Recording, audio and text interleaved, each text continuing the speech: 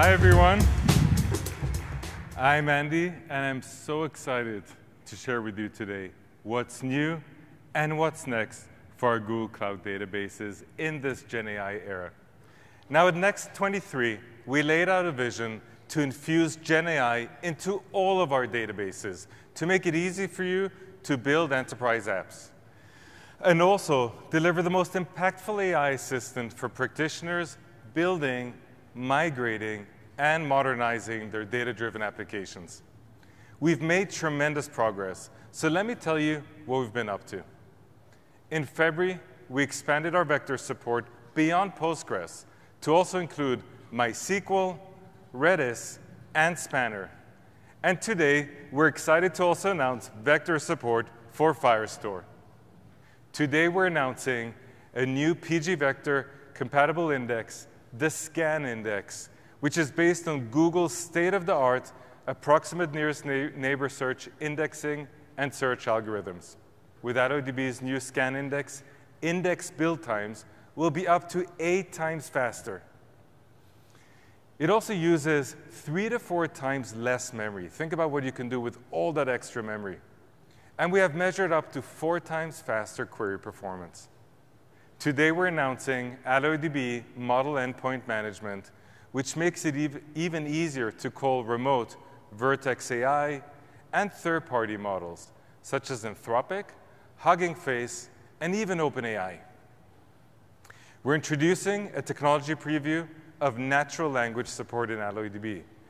Now, this new capability improves accuracy versus do-it-yourself SQL generation by building semantic knowledge about the data set in order to better translate questions.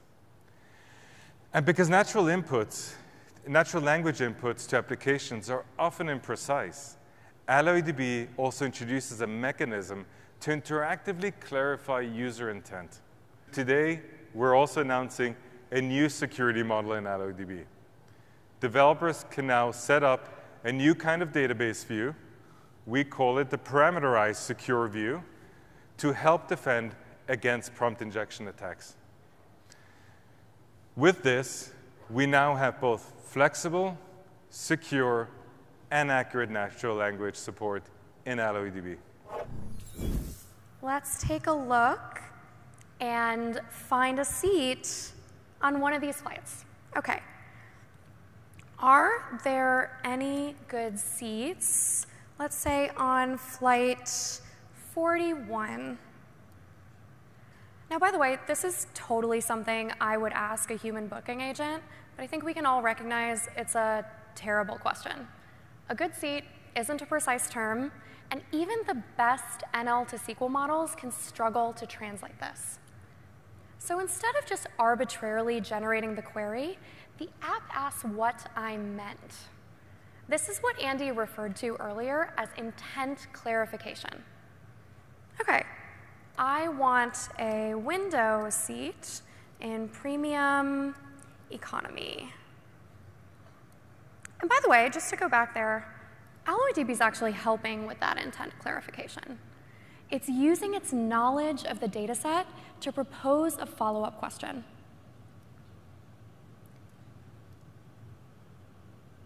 And OK, we have some options. Let's book it.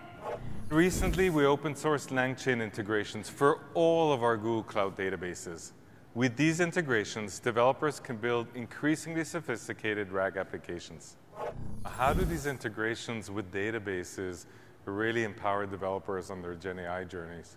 There's so many different ways. So I think the obvious one is retrieval augmented generation, or RAG. And so having some sort of vector index, the like of which you just talked about, is crucial for building a lot of these applications that need more data than the language model was trained on. And this idea of connecting language models to data is core to LangChain from the start. And so those types of databases and those types of integrations are obviously one of the main parts. But I think it's also a little bit underappreciated how many other ways you need databases to build these applications. So going out in a few different directions, the main UX for Gen AI applications is chat. and you need a way to store all that chat data and use it in future conversations, and then maybe also do analytics over it. So having really solid integrations with databases that support these chat messages is crucial, and we've got a bunch of those.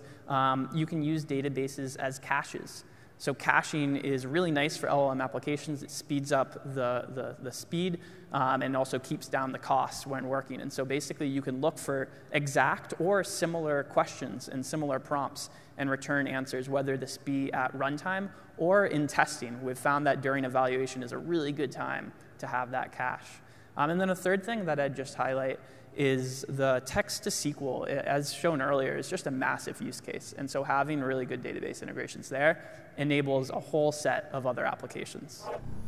Today, we're excited to usher in a new era for database professionals with Gemini in Databases.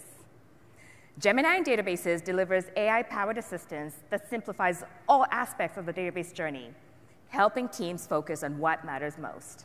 Gemini in Databases helps developers, operators, and database administrators build applications faster using natural language.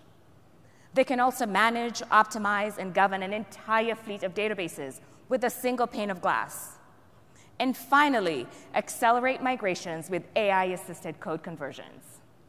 So let's look at each in more detail.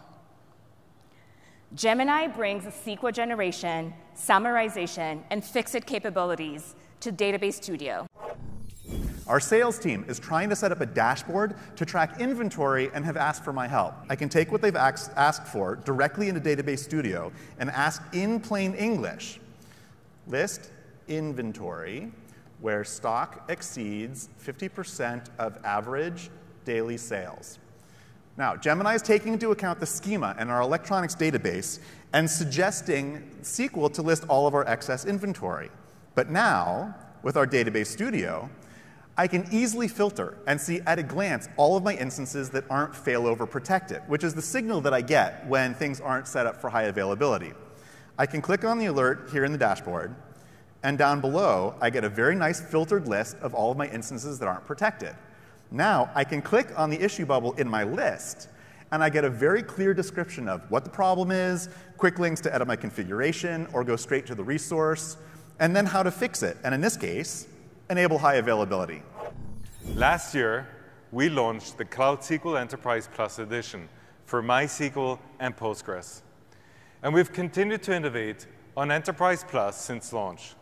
Maintenance and instance scale-up happen now within less than 2 seconds and typically 1 second. And we've added enhanced disaster recovery capabilities. Now, to best support Redis workloads, we launched Memory Store for Redis Cluster. And today, we're excited to announce some new, much requested features. This includes AOF and RDB-based persistence, and new node shapes for maximum flexibility. Today, we're excited to announce Bigtable Data Boost, a breakthrough technology. Data Boost delivers high-performance, workload-isolated, on-demand processing of transactional data. You can now execute analytical queries, ETL jobs, and train machine learning models directly on your transactional data. As the world's largest home improvement retailer, the Home Depot is a familiar name to many. Now, we use the entire portfolio of Google Cloud data products to power our operations and deliver the best possible experience for our customers. Spanner has become an essential tool here at the Home Depot. Benefiting from Spanner's 5 nines uptime, we have the ability to scale up or scale down to match the workload profiles that vary based on the time of the day, saving us money and ensuring we're always ready for the peak demand. Now, we use Bigtable across a number of different use cases, across recommendations, personalization, inventory aggregation, as well as in our catalog. Now, certain workloads require eventual consistency. These systems handle massive spikes in activity, sometimes over 500,000 database operations per second. Now, this elasticity of Bigtable has been monumental. Thank you so much for joining today. Have a great next. Have a great next.